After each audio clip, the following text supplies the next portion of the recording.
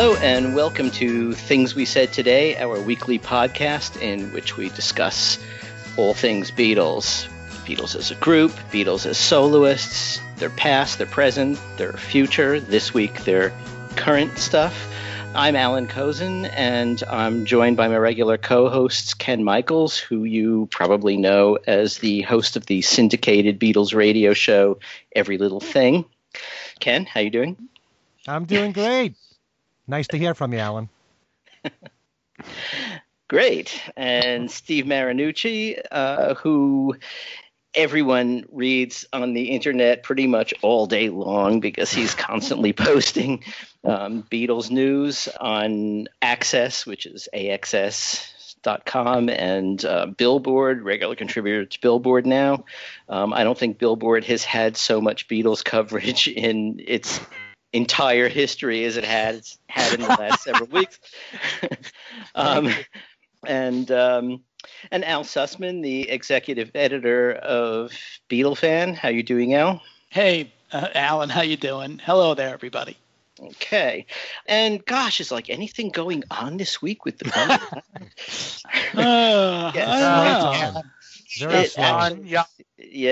Yeah.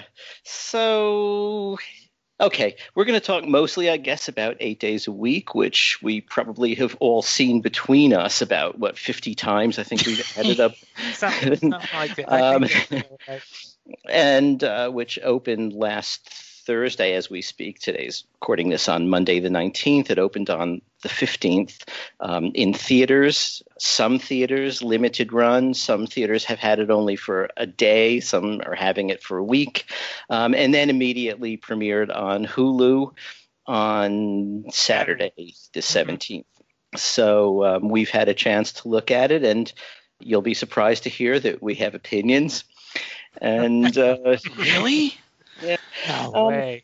But also, it turns out that, we should ask Steve how his version of it went, the live version, because he actually hosted a live screening of it. So how was that, Steve?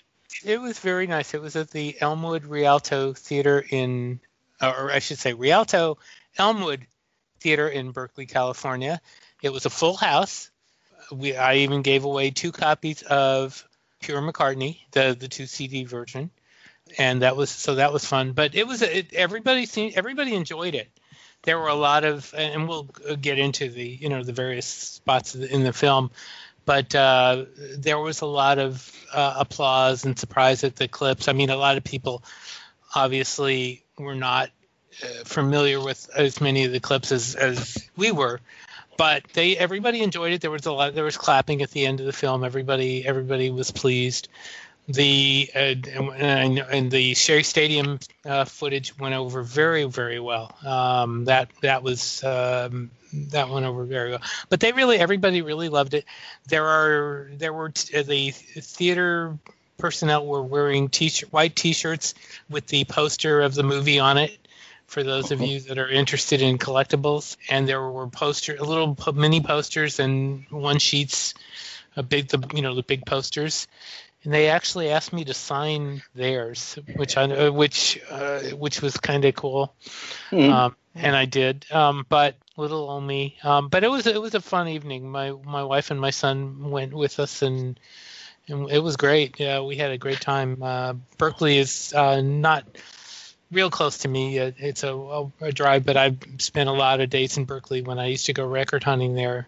Yes. So what did hosting it entail? Did you have to talk about the film beforehand, or no, we didn't talk. I didn't talk about the film beforehand. All I did was introduce it and say and tell and let everybody know, warn everybody not to leave after the credits. Although there was the little warning at the beginning of the show, at the beginning of the film, to tell everybody about it. But I did tell them not to leave, that there was more to come. Although a couple of people did leave. That was kind of weird. I guess they didn't care, or they didn't catch the thing at the notice at the front of the movie. But yeah, I mean, most everybody stayed for the Shea.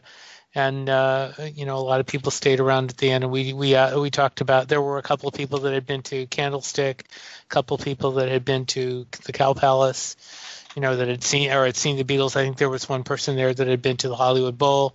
So we got, we had a few people that had actually been to a couple of the shows and could talk about that.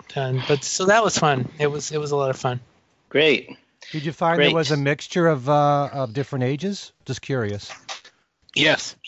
Oh, yes. There were. It was mostly older, an older crowd, but there were some kids. There were a few kids there because there's nothing really in the film that, to push people. It wasn't really an adult film at all. It was for all ages. So.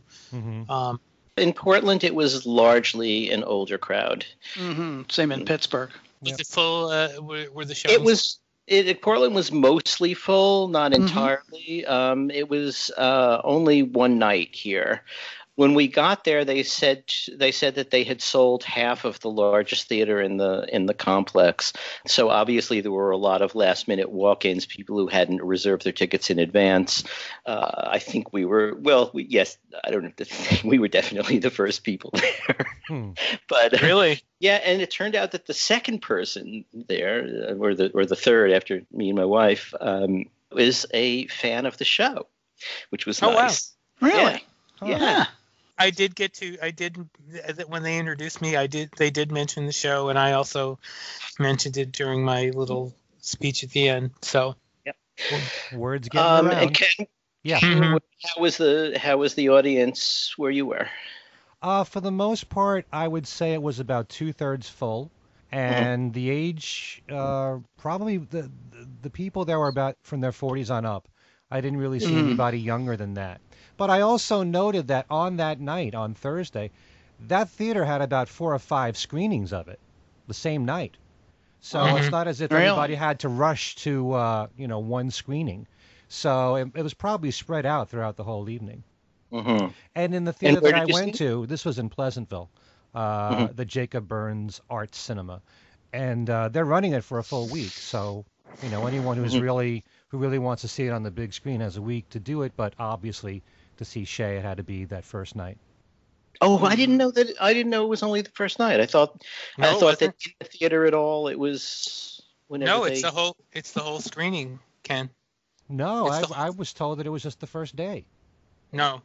No. It's supposed to be the word when they announced it was going to be for the entire screening, because I saw it on Friday, which is the second day. So okay. I see the makings of a class action suit against the theater in Pleasantville. Indeed. Yeah, really.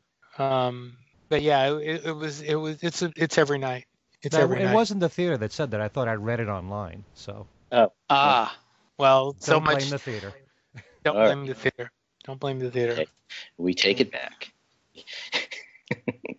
Okay, so I guess we should talk about what our reactions to this film were. Shall we start with Steve, since we started there last time? Like I said, I saw it. I had it streamed to me a week before, so I had seen it before I went to the theater.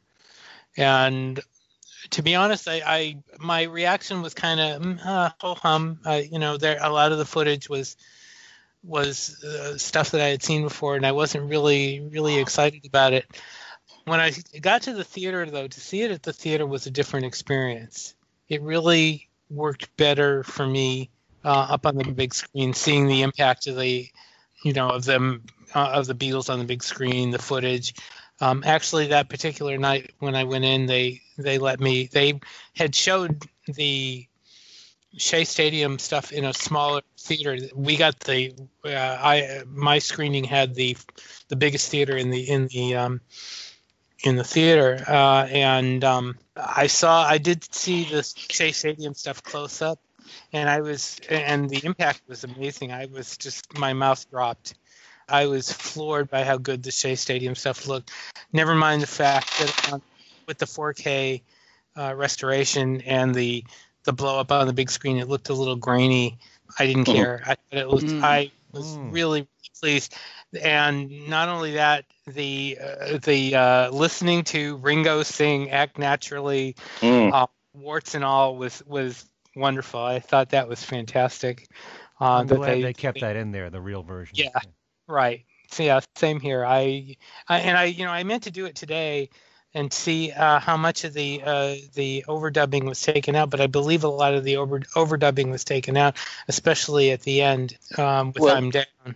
Except that in Twist and Shout, they actually put the record version in under the. Yes, so, I was. Yeah, I noticed that too. You couldn't help but notice that, and I wondered why the hell they did that, because I was listening to one of the bootlegs yesterday, and it didn't sound that bad. Why did they do?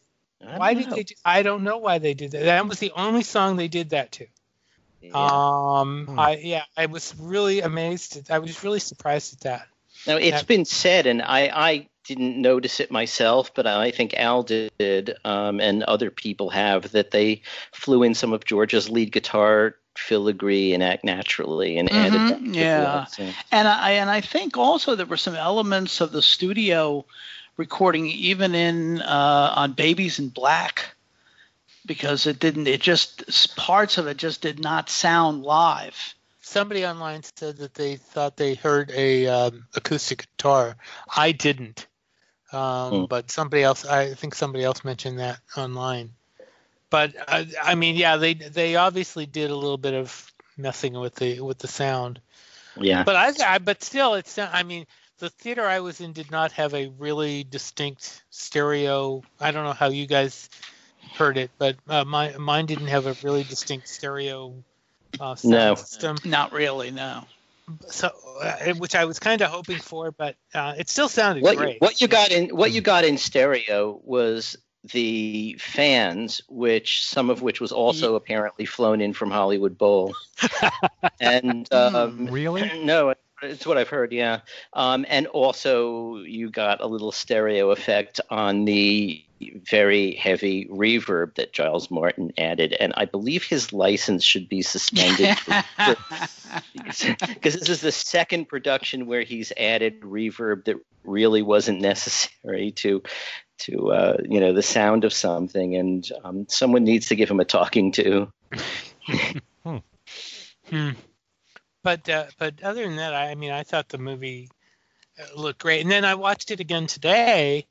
And if you watch it and just listen to the dialogue in a kind of a serious manner, there's kind of a darker meaning there. And that doesn't come through in the footage. And I was thinking, if they had gone through with this and really made it a real documentary, which I'm going to say it's not, but if they had made it a real documentary and made it a little darker, I think it would have been a little bit more effective. Not that it isn't bad, but I think it would have made the point a lot better, because it was supposed to be about the touring years, and even the title 8 Days a Week indicates that this was an incredible, monstrous thing on them, to have to, all those years, and it just comes off very lightly with the Beatlemania footage and all that stuff. And I don't know. I thought it really kind of captured the claustrophobia that they felt touring. And the only other, we've all read tons and tons of books and, seen lots of documentaries. And the only other thing that I thought captured that claustrophobia quite that way was Bob Spitz's book.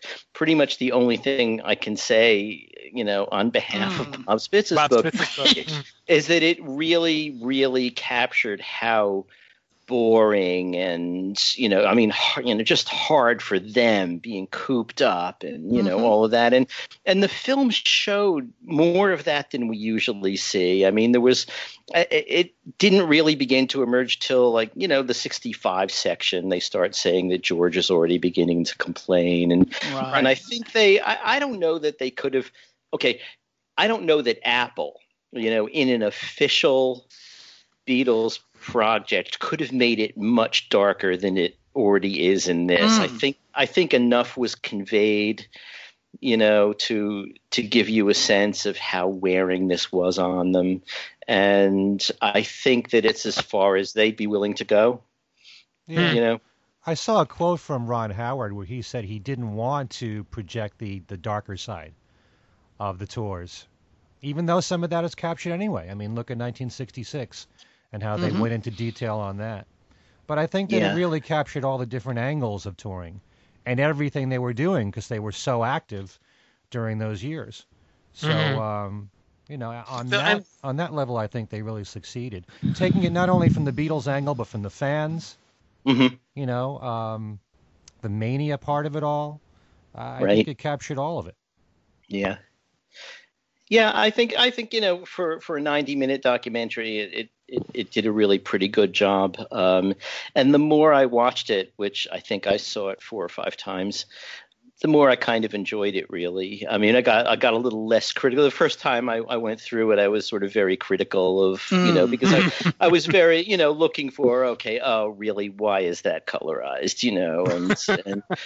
and that kind of stuff, and making note of all of these things and of missed opportunities, and of which I thought there were quite a number. I was going to ask about the missed opportunities because I saw your comment about that. Yeah, okay, just to choose one.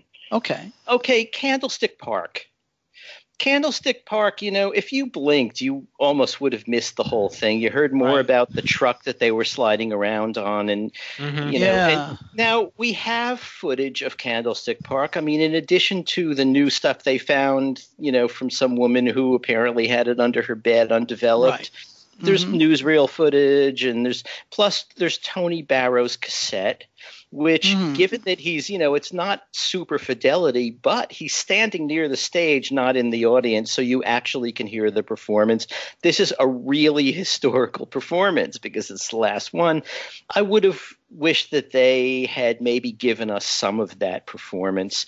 In addition, I don't know, I could swear I've seen photos of these things, but at least, heard about them.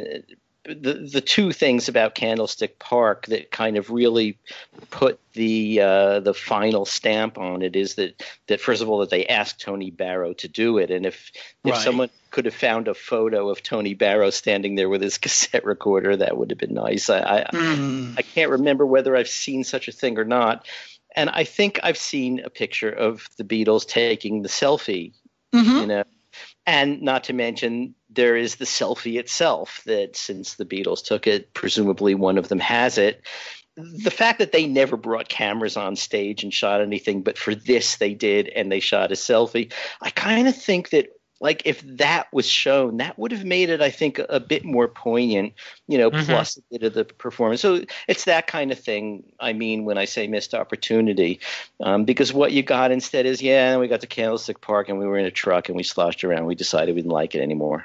Yeah, I was surprised that they didn't put more emphasis, when you considering the fact that there was their last concert. Yeah. I'm surprised that they kind of went through it as quickly as they did. And yes, I mean, there is that, that John Lennon selfie that he took. Yeah. And that didn't appear anywhere. And even though only a couple of the Jim Marshall photographs. Right. So it's like they did give it short shrift. Yeah. And at the other end, we've got those Hamburg recordings, which, not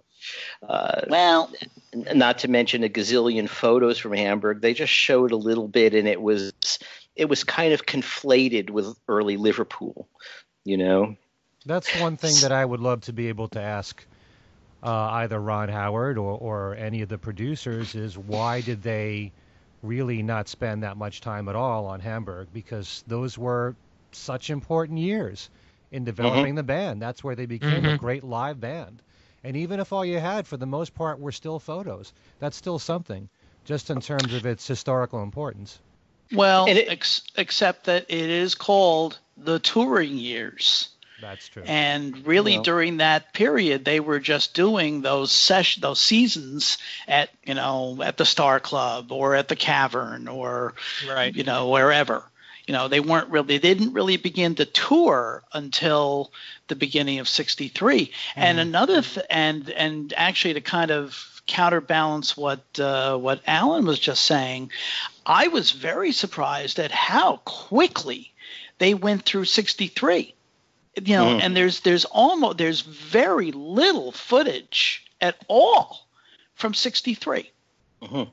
It's now I realize that there's obviously no footage from those early tours, and most of the TV shows, at least the ones that still survive, are really just lip syncs. But there's the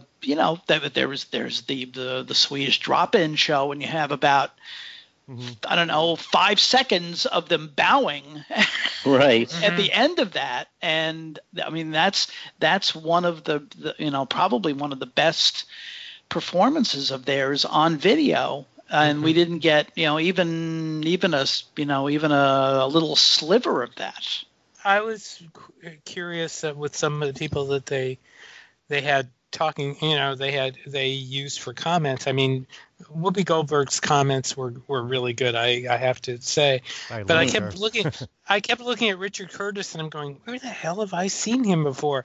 I had to look him up in IMDb. He's the producer of Pirate Radio, which of course, tells a lot about tells about the 60s era Radio Caroline and stuff. So that's where he comes in. But still, I mean, some of the, I guess the natural thing to do when you have these documentaries and these talking heads is to figure out, what their connection is to the whole thing. I was surprised, going back to missed opportunity, I was surprised they glossed over Philippines. I mean, that was a major, I mean, that was probably the worst moment they'd ever had, and they just barely talked about it. And another thing I noticed was did you notice they played Good Day Sunshine over the protests, which I thought was, what? What are they, what? I mean, yeah, it was kind of awkward. I mean, I did, I mean, it was good. I mean, somebody early on looking to make a comment very quickly online called it anthology light. I don't think that's not at all. Not at all. So that especially after seeing it a couple of times, but no, it was on the other hand, complete Beatles heavy. It could be right. Right. It was a little bit like the complete Beatles in a way, in a way, although the one thing that I don't understand is why, considering that there's an Apple-sanctioned collection of their appearances on the Ed Sullivan Show, why they used a clip that's probably about the same quality as what Alan and I were trading in the early 80s when we were trading videos. That was surprising, yeah. That's the thing. Maybe one of you can talk about this from a technical standpoint, but there are certain things like Ed Sullivan, like Shea Stadium, where you've seen cleaner prints now. I mean, the Shea from Anthology, to me, was brighter, so clear, and yet it's grainier on the big screen. Maybe it's just because it's on the big screen. That might be. I think so. What seemed to be the case with Shea is the graininess changed depending what they were showing. I mean, the pictures of the fans were spectacular, and because the cameraman could get right up there with the pictures of the Beatles, those were sort of zoomed in and they became grainy, I think, that way, they were enlarged afterwards. And I think that took a toll that we don't see on a smallish screen, but on the big screen, I think you could see what was going on a bit more in that way, that it lost some quality. But yeah, I mean, it's still, in terms of the color and everything, it really did look incredible. So, it really did. And it did kind of give me an anthology feel to it, though, because let's face it, where John and George are concerned, there are limited interviews, right, and dealing with this particular subject. And with George, they kept going back to the anthology, right. So, kind of reminded me a lot of the anthology for that reason. Except that it was faster paced, much faster paced. Oh yeah, than the anthology.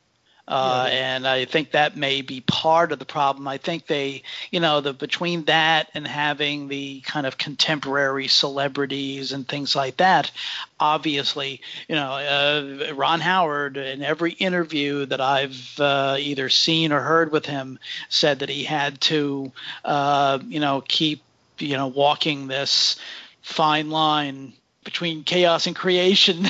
There you go again.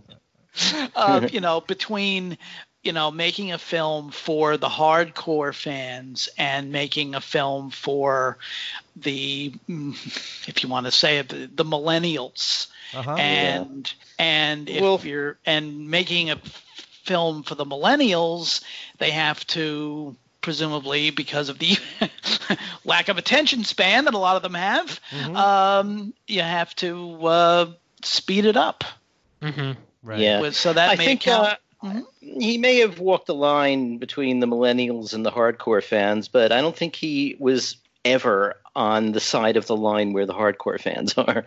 I because agree. In what respect? Even, I would say that there was maybe 5 minutes of stuff we haven't seen.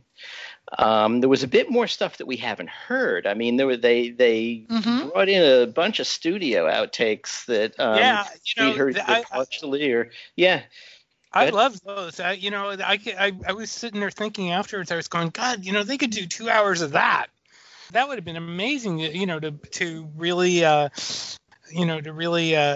Put some do some work on that studio material and put that in the theater in a good sound system.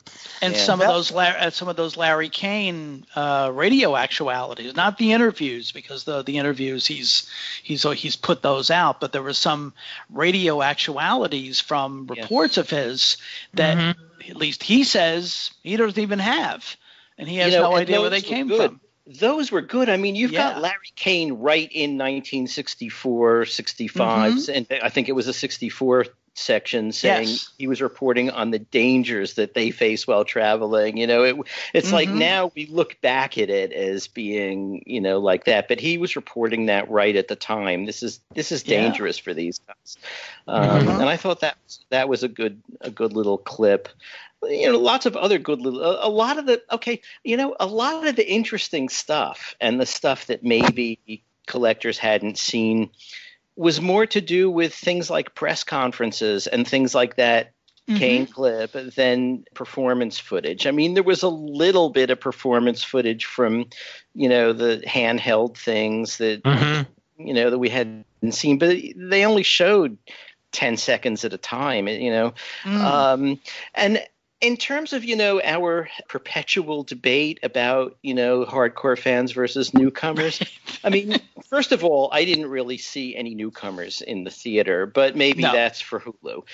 But second, you were mentioning about the Sweden show and how little we got of that. Well, I think you don't have to be a hardcore fan, like showing a clip, a full performance of at least one song from that show would have served newcomers really well, better than no question. So it's not even, I think, that hardcore fans, just want to see stuff that we haven't seen before.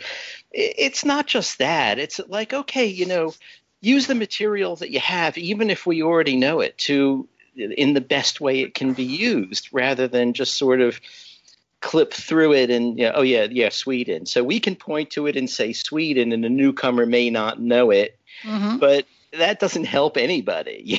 It's like you want to see those performances because they were hot. Right. Although Washington Coliseum was hot, but it was just sort of annoying seeing it in color. Yeah. Why did you feel that way? Although. Yeah, I was gonna bring that up too, because I didn't think, as much as I hate colorized stuff, the color in there didn't bother me. It didn't bother me actually either. And actually, Blackpool Night Out was in color. That's right. There were a number of things. The press conference at Kennedy was colorized. Right.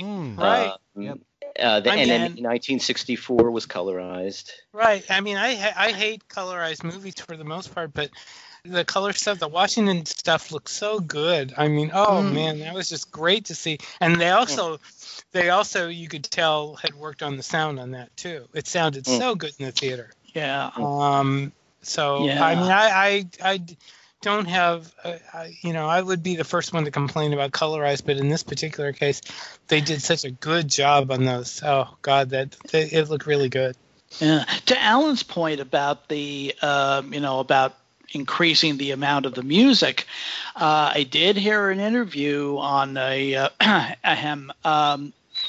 Beatles podcast last week with Nigel Sinclair, who said that he had tested out various prints of the film for people, and at least in one of them, the feeling was that there was too much music.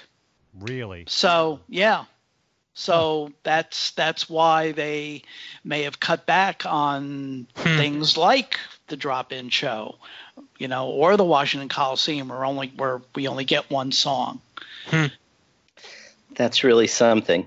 Yeah. I mean, if I wanted to see a documentary about a musician that didn't have any music in it, it should be Andrew Lloyd Webber. You're hating for that man, I tell you. Very good, Alan. That was good. That was a great way to dig that in there. Yep. Thank you. Yeah. It's hard for me. It's hard for me to understand this about a millennial or a new fan. You're talking about a lack of attention span. Those Beatles songs from that time were 2 minutes long. Yeah. So I mean, right. how can they not sit through 2 minutes? Would that be just requiring too much of them? But the question is, how many of those songs would you allow in a documentary? And really and truly, an hour and a half really flew right by in the theater. I couldn't believe how quick. As soon as I was really getting into it, it was over. So, but I think one of the things which is, I shouldn't really call it a disappointment because I really enjoyed the film. But from the very start, when this was originally called the Beatles Live Project, and Apple was soliciting from fans material that we hadn't seen before, we were of the impression that this would be mainly a lot of live performances that, a lot is either very rare, hasn't been seen, or, stuff that has been around and probably in the best quality all mixed together. But this really was, the strength of this film really comes from the narrative of it and telling the story through all the different interviews. And I really enjoyed Paul and Ringo's current interviews mixed with archival interviews and all the different celebrities that they mixed together as well. I would love to know where they changed what made them change their focus from what we were expecting to what they ended up with. Another one of the concepts, if you remember one of the, I guess probably the original concept when they were soliciting all of that fan footage was that this was supposed to be fairly heavy with fan reminiscences, and there was very little of that. And we were talking before we began recording that I have a strong hunch that if we had an hour and a half of George has sexy eyelashes and I'm gonna love Paul McCartney when I'm 110 years old, an hour and a half of that probably would have made people's heads explode after about 15 minutes. Well, I mean, if they were recording, I mean, they did a whole bunch of recordings, interviews at Candlestick Park, were at the McCartney show. They could have edited that down. In fact, I know somebody who was interviewed there who also showed up at the Berkeley screening and told me, that was Nancy Ida? Yeah, and it looks like Nancy's going to be part of the DVD extras, which we'll get into in a little bit. But I mean, I think they're saving some of that for that. But it's a shame that more of that wasn't used. I mean, it would have been nice to have, fans in there too a little bit. But what can you say? I think we had just enough of that, and it was contemporary. I mean, I liked seeing. I get a kick out of seeing these little girls in 1964 going nuts, but I don't know that I'd want to see them today talking about how they went nuts, unless of course they're Sigourney Weaver. That's a different story. Right. But and I was just going to say one thing. I don't know how it was with you guys, but when the Sigourney Weaver clip came on in the theater, you could hear all these. A lot of people were not aware of that, and it had a lot of people surprised. They Go could ahead, have Ken. put a little circle or an arrow or something, because I think it went past a lot of people. I think Really? there were people who didn't quite realize that was her, as a Yeah. kid. I thought it was her, but it went by so quickly that I questioned it, you know. Mm-hmm. But in the theater where I saw the film, one thing that kind of disturbed me about this, and I had my wife with me, who's a first-generation fan, who saw the Beatles in concert in 1966, a lot of the people in the audience were laughing at the girl screaming and fainting, and they couldn't really understand it. They couldn't relate to it. And since a lot of them were in their 40s and up, and some of them I'm sure were first-generation fans, I'm kind of surprised that they had that kind of a reaction to it. Well, there is kind of a there is kind of a quaintness to it. Yeah, it's a bit know. zany. Yeah. Yeah, exactly. and especially I keep thinking of the blonde girl there in the Shea footage, who's kind of looks kind of glum. I mean that was kind of funny. And then the girls climbing up on the fence, kind of going, you could see what they were mouthing, Paul, John, I mean that was funny. I think it was, Ken. I mean their reactions were a little over the top, shall we say? But no, I didn't see a problem with that. I didn't. But Joanne did, huh? Yeah, because she lived through all that, and she felt that way. I mean, she didn't go overboard like those girls, but she understood why they felt the way they did. I think looking back, I think a lot of people are somewhat amused by that now. I mean, they realize what it was them at a younger age, but on the same note, there were also people who I heard Nancy was one of them who watched the movie and were very struck by what they saw because they related to it so well. So on that note, I mean it hit people in different ways. You have to say that. So I wanted to bring up one of the people that were interviewed. One of the people that was interviewed was Ed Freeman, who was one of the roadies. Yeah. Which I never knew.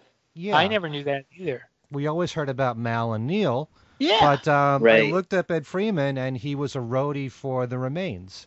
So he was on the tour there for 3 weeks. Yeah. In '66. Right. And I also looked online, and there was a roadie for The Circle as well, who's not in the film.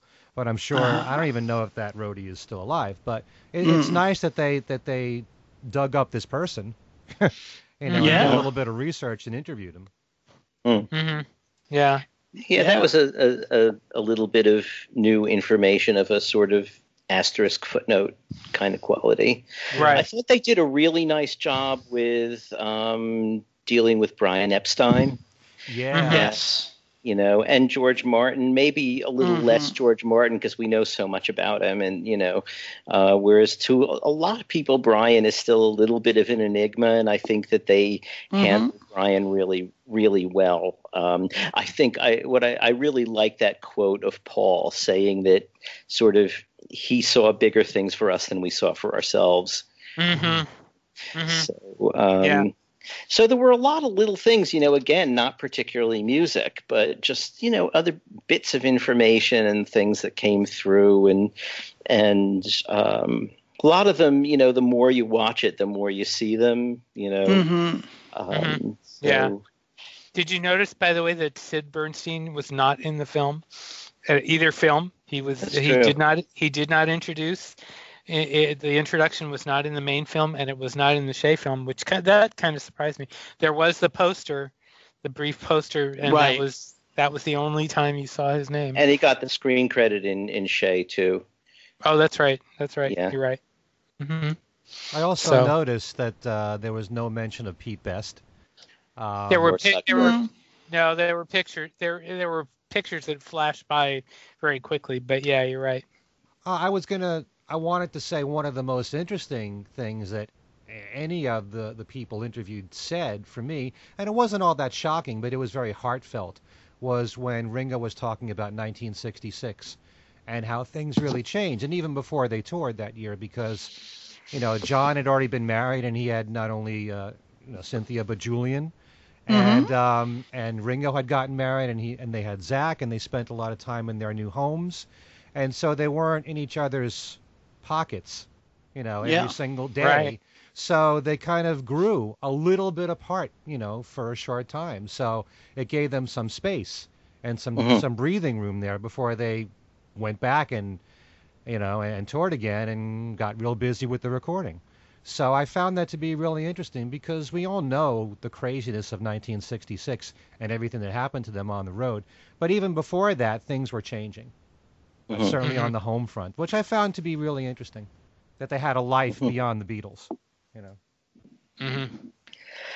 One thing that I noticed as well, just to sort of skip around topics, is in the Washington Coliseum film, when Paul asks everyone to clap their hands and stomp their feet, in the film, that cuts to John doing his, what he used to call his cripples thing, right? Which is very un-PC now, and they basically substituted another shot. That struck me. And the thing about that is, I mean, you can argue about whether or not that should be shown at this point. I mean, it was what he did. He did it a lot on one hand, but on the other hand, it seemed to me that if you didn't want to show that, you should have shown another clip, because having it cut, to anybody who knows the footage, it's going to bring it to mind. Hey, John's thing is being deleted. Whereas if they just use a different song, you wouldn't have even thought about it, And if I recall correctly, I think the same thing happens in the Shea Stadium film, with basically the same the same type of introduction. Yeah. And it just goes to a different, it just goes to a different shot. Yeah. And again, okay, I don't know if this counts as a lost opportunity, because they did show something from Shea in the main film. It's just, I guess, a matter of, we're all, little directors at heart. I think if it were me, I was going to show one clip from Shea, I would probably show I'm Down, because that, with John going crazy. Right. On Exactly. That's just the one. So, yeah. And just to see John and George crack up together. Yeah.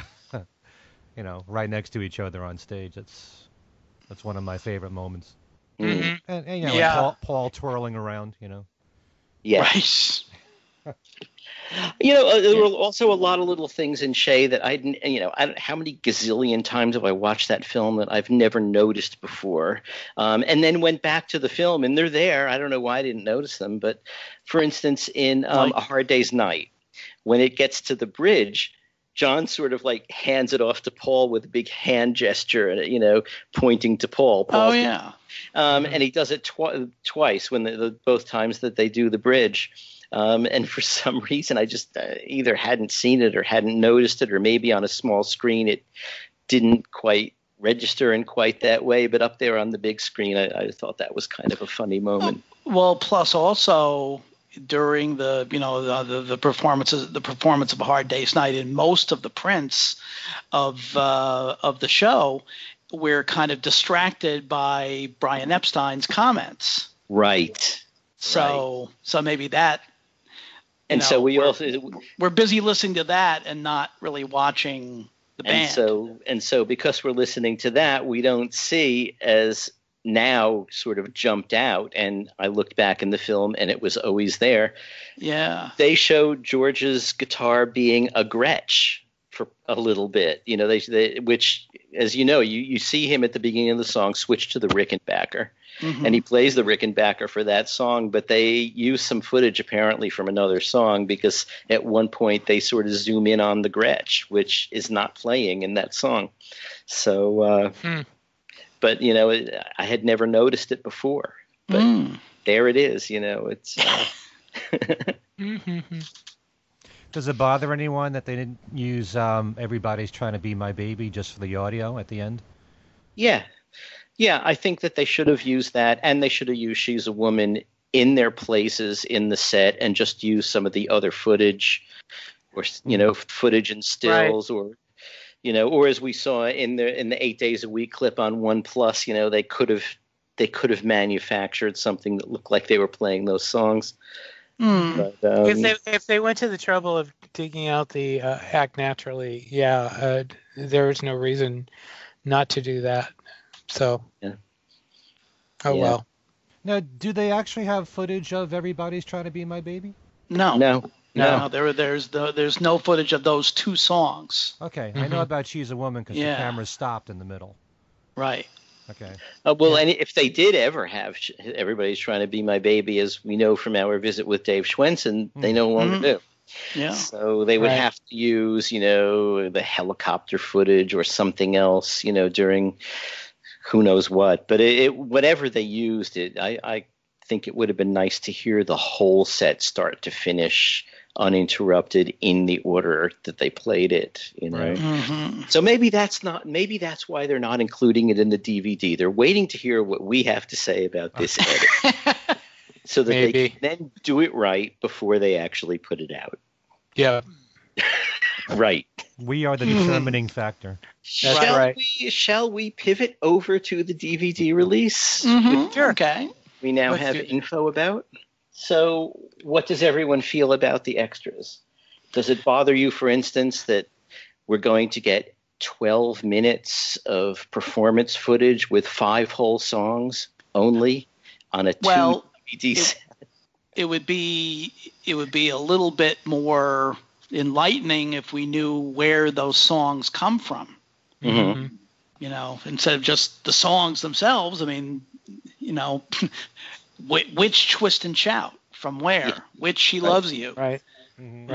Which Can't Buy Me Love? Which You Can't Do That? Although I would kind of assume that's probably from Melbourne. Right. Maybe. Yeah. Mm-hmm. So I don't know. It's but yeah, just those 11 minutes is not. Yeah, as George says to Lorne Michaels when he turns up to play Saturday Night Live, and Michaels explains to him that I thought if it was $3,000 for 4 of you, $750 for one would be, and George says it's a bit chintzy if you ask me. That's how I feel about this. I don't understand the Ronnie Spector and the Beatles segment at all. Really? Because I mean, first of all, Ronnie's credibility is not exactly high as far as what she has to say, and also, what does it have to do with the Beatles touring? Because when the Ronettes backed up the Beatles on the '66 tour, she wasn't there because Phil wouldn't let her out of the house. Right.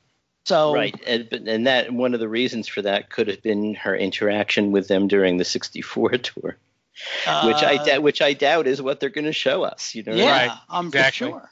Exactly. Mm-hmm.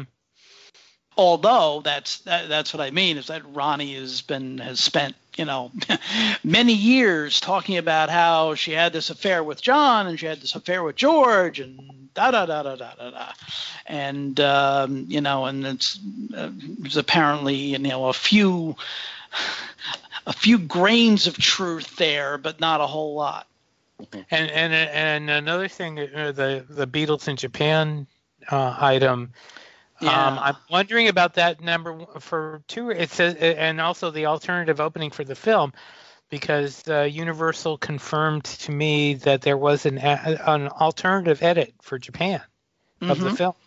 Yeah. And so I'm wondering if that's what we're going to see, or what exactly that is. There's no real description there as to what that's going to be. So There's also a feature for the Beatles in Australia.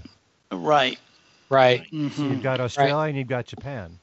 They're probably like a couple of minutes each, some pieces. Yeah, Australia, you can pretty well figure what that's going to be, because that'll be all the crowds and everything like that. But yeah, I mean, I'm real curious there. What I wish they had put a little more description on those things. Told everybody what the hell that was an interview with 3 Beatles fans. Yeah. We're all waiting for that. Right. I really, obviously I just sort of wish that it was, first of all, Shay, Of course. but maybe some other performance stuff. To have it limited to 11, 12 minutes is just sort of like a head scratcher.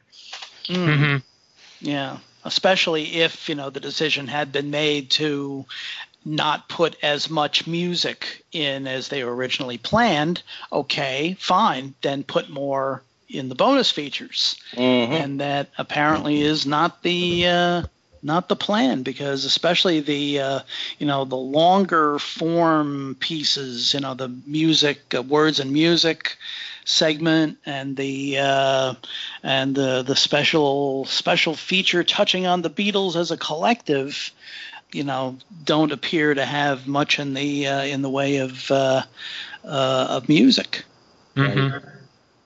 Yeah, it's weird. It's very strange.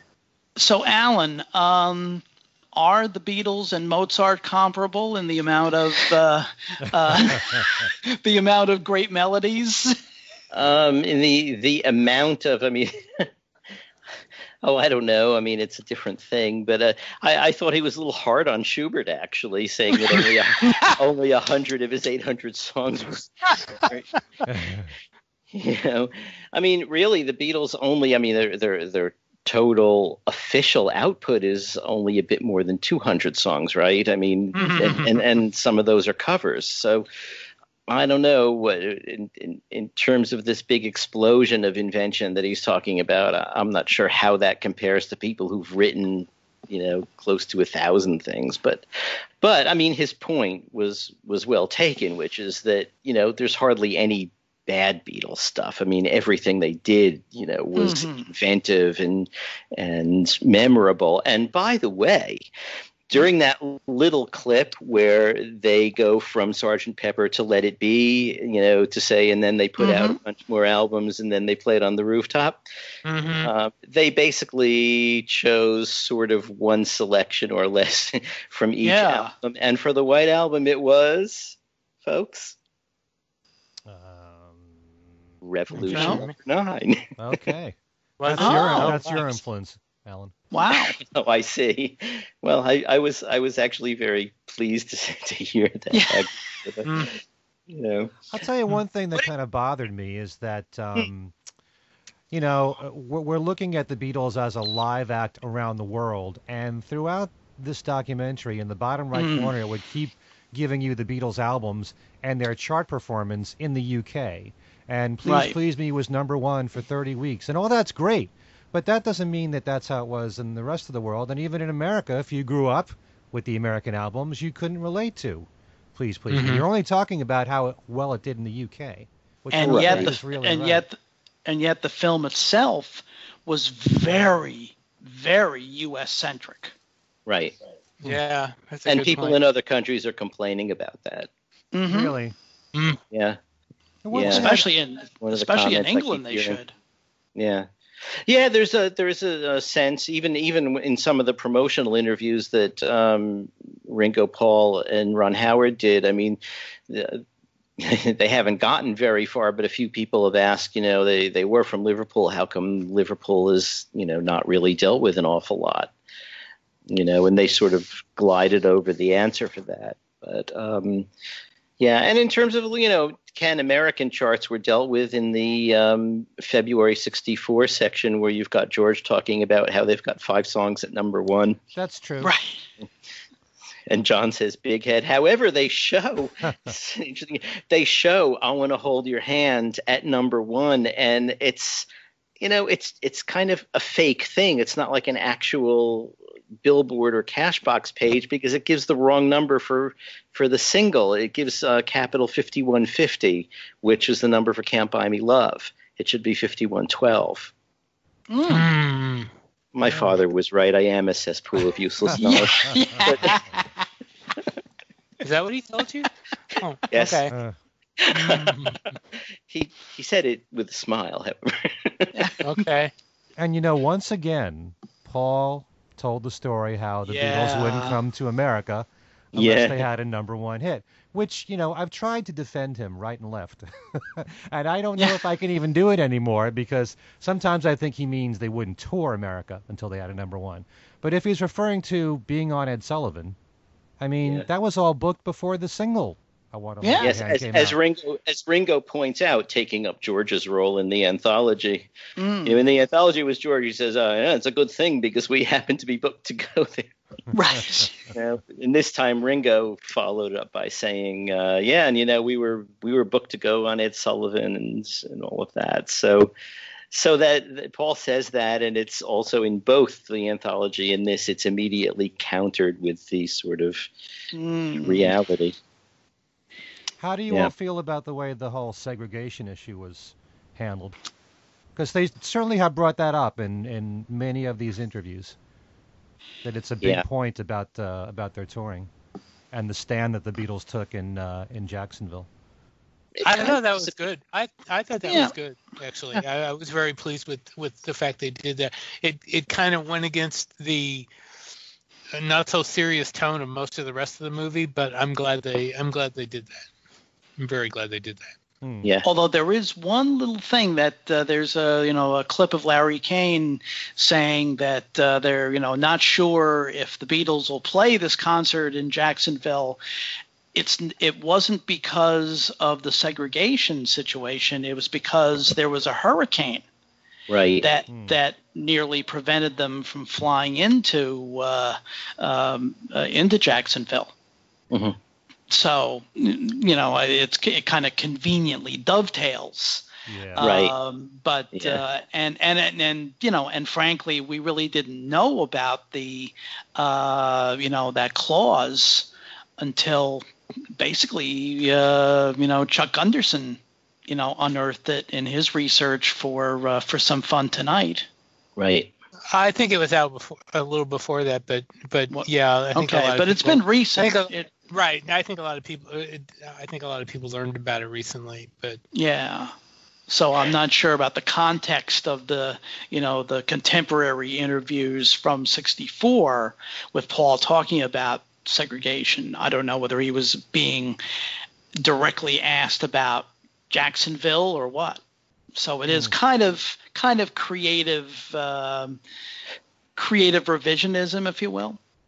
Yeah, there was a bit of that, a bit of messing with chronology to make things work. But I think in terms of that as a point, I think it was an important thing to mention because also, otherwise it's like Steve sort of said, it's there's a lot of frivolity going on to do with the Beatles tour and all the screaming and the hair and whatever. And this is this was serious stuff. And so I was glad that they made as big a deal of it as they did, actually. Mm-hmm. Mm-hmm. But do you guys remember it getting? Do you remember it getting coverage at the time when it happened? No. I don't remember not at all. Not at all. I was like 9 or 10, so yeah. I'm not sure I would have known. I was a little older than that, but I was 14, and I was already a news hound, and I don't remember getting any coverage. At least not in New York. Maybe down south, but certainly didn't get any in New York. Mm-hmm. And that Florida concert thing would have definitely gotten coverage down there, but I don't remember hearing that back then. Mm-hmm. I do want to mention one thing here, which I think will disappoint all of you. And that is that at the very end of the film, when they have the credits and they're listing all the songs that were used, apparently we have the wrong title of the Beatles song that we use in our show, because it says that the name of the song is Thing We Said Today. So we're going to have to change the name of our show, I guess. It's a thing we said today. Well, it actually says that if you look. Oh. I'll have to watch it for a sixth time. Oh my God! Can I interject some news here, guys? Mm-hmm. Okay. For this is about the Beatles Live at the Hollywood Bowl CD, and I deliberately kept it shielded from you guys so you could all gasp and say whatever, but it will debut at number 7 this week. Very nice. Okay. It has sold. Nice. Billboard says it has sold 36,000 units, 35,000 of that being traditional album sales. And it also says the last top 10 was 2013 with On Air Live at the BBC Volume 2. Right. Mm-hmm. Which also hit number 7. So, I can't help but feel that if they had given us both shows complete and with less reverb, it would have zoomed to number 1. Oh, you're not. Oh, okay. All right. Anyway. As Jeff Jones apparently said in Los Angeles, this is why God created bootlegs. He said Oh, that. as a matter of fact, Alan, I did want to ask how you felt about those composites in the Shea Stadium film, the things like Twist and Shout and Act Naturally and Babies in Black and whatever else there might have been that seemed to have some live vocal and some studio instrumentation and perhaps one performance is flown in from somewhere else. And how did you feel about that? Well, I always would prefer it to be exactly what happened. Especially since we've heard the actual recordings, and there are places that were problematic, and for the broader audience, a fix may be necessary, and that's why God created bootlegs. But I think that flying in the pretty much the whole studio version of Twist and Shout was excessive. Mm-hmm. I don't think that was necessary. I think that was absolutely stupid, if you want to call it that. I mean, why would you allow the raw audio of Act Naturally and not Twist and Shout? Twist and Shout was not bad. Especially because you can tell, it just like sounds it, and what. I don't know. Hey, it had the echo. It had the studio echo in there. I mean, you couldn't miss it. From with Twist and Shout, and I thought I couldn't believe that. That really surprised me. Yeah. And I mean the Act Naturally was a nice surprise, and I actually thought that was wonderful. But Twist and Shout just made me kind of shake my head a little bit. I mean, the rest of it didn't sound bad.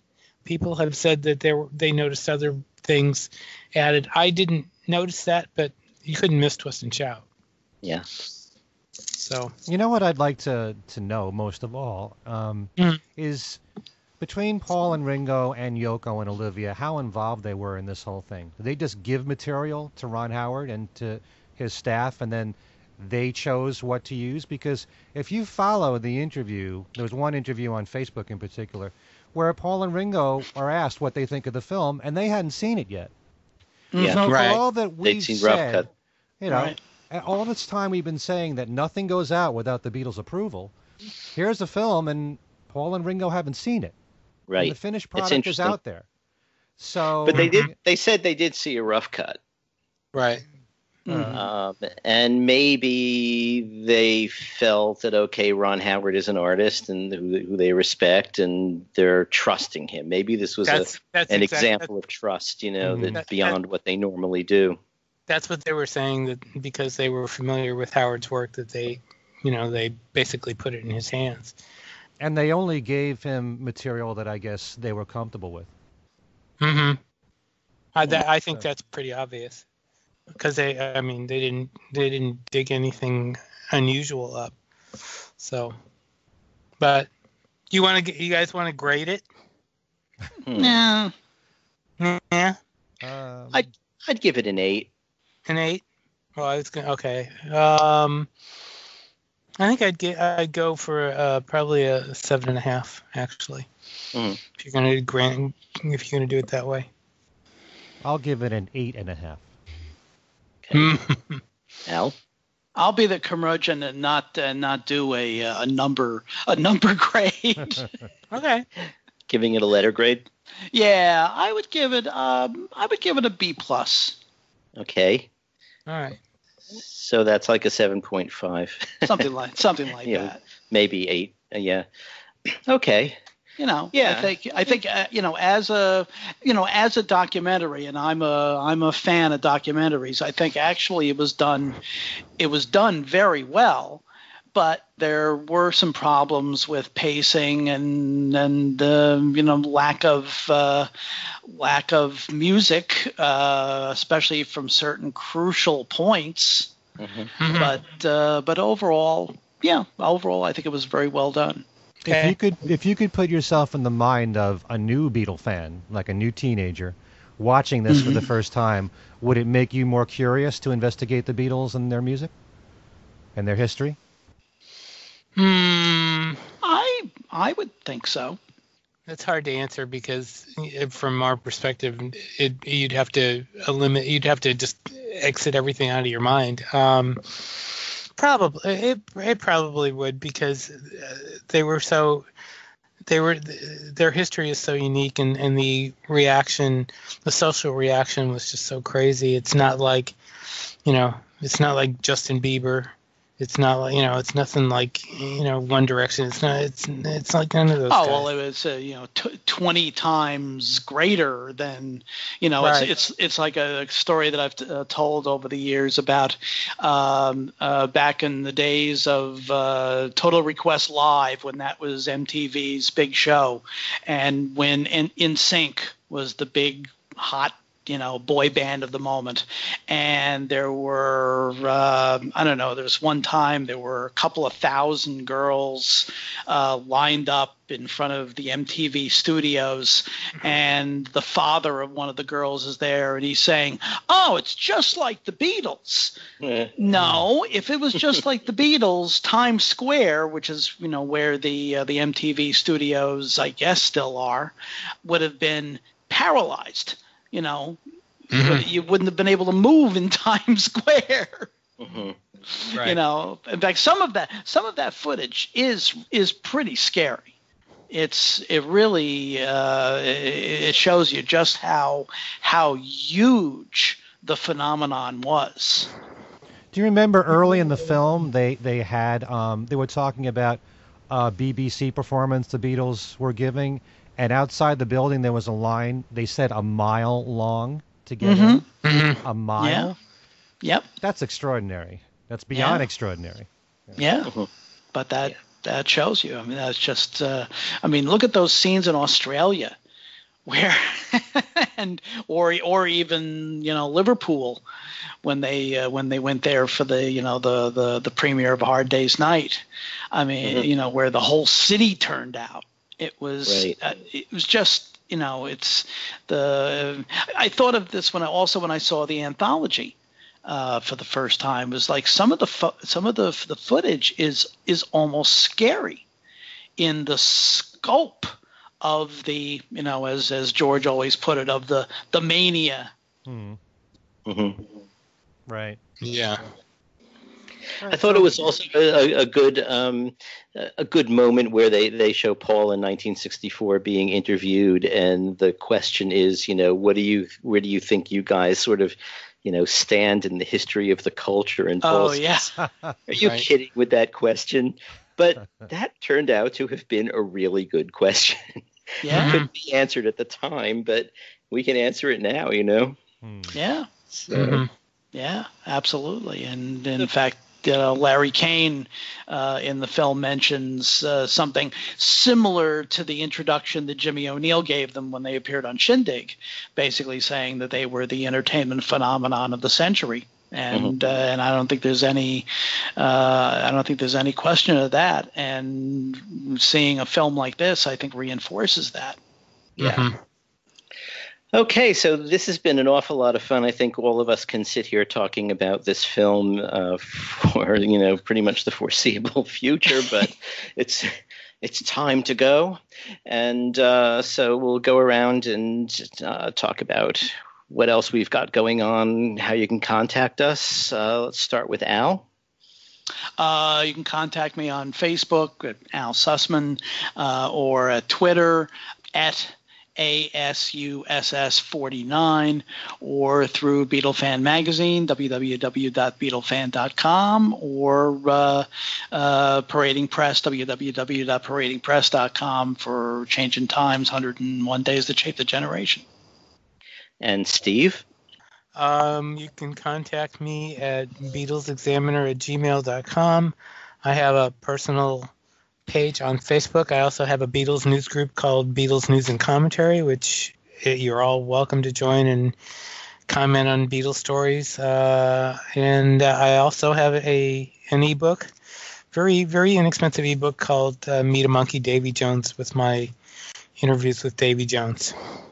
Okay, and Ken, you have, as usual, some contests going, I believe. Funny you mentioned that, Alan. Hmm. On my website, kenmichaelsradio.com, where I have my Beatles trivia and games page, you always have one of 9 prizes to pick from every single week. And I now have the Beatles Live at the Hollywood Bowl CD as one of the 9 prizes that you could win. So there's a new contest, there's a new trivia question or game every Monday, and you have a full week to answer. And I also just want to say, because I'm doing this a little bit more often now, on a more local level, if you happen to live in the New England area, I'm giving away tickets for you to see the Fab Four in concert. Mm-hmm. They're going to be playing at the at College Street Music Hall in New Haven, Connecticut on October the 1st.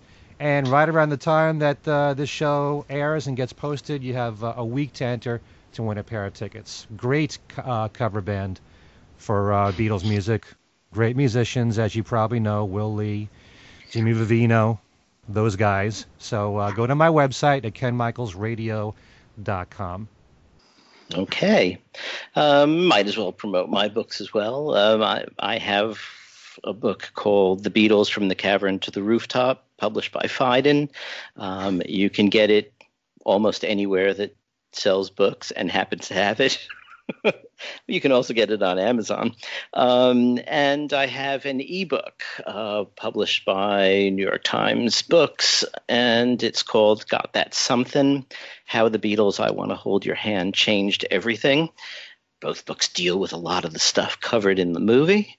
And that one is also at Amazon.com. I think you can get it at iTunes as well, and wherever ebooks are sold. You can... in the ether. You can contact me at Alan Kozin on Facebook or Alan Kozin Remixed. You can also write to all of us. We have an email address, thingswesaidtodayradioshow@gmail.com, and we pretty much try to respond to comments, complaints, and suggestions. Suggestions we consider, as potential shows.